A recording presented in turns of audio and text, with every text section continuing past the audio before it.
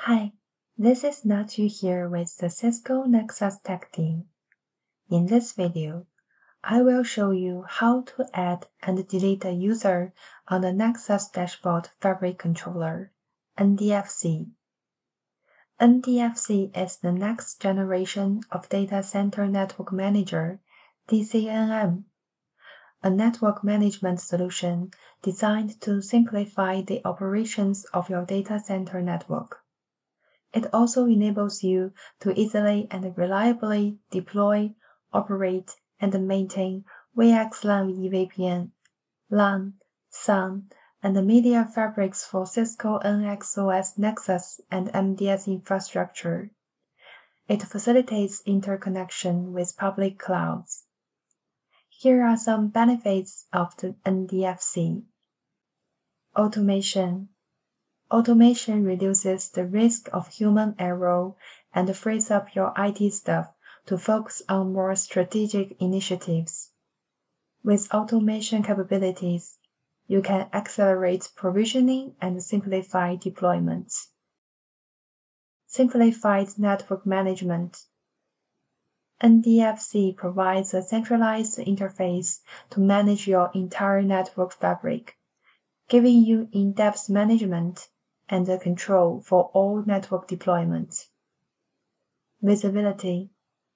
NDFC offers deep visibility into your network operations. Through centralized visibility and monitoring views, you can gain insights into network performance to optimize your network. Now, let's look at how to add and delete a user on NDFC. First, let me show you how to add a user. Step 1. Click on the fabric name. On the Policies tab, click the Actions and choose Add Policy. Select Target Switch and click Next. Step 2. Click No Policy selected on the page and enter Switch User to select the policy template. Step 3. Enter the username and password you want to configure in the column and click Save. In this example, let's use the username test1. Please note that if you want to change the password later, you can add it here as well. Step 4. After configuring the password, find and check in the policy template you just created. Then click the Actions and choose Push Config. Step 5. After deploying the policy, go to Running Config to check if the operation completed. Double-click the target switch, click the Actions, choose More, and then choose Show Commands.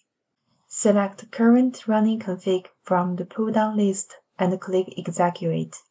You can verify that the user test1 has been successfully pushed to the Nexus device.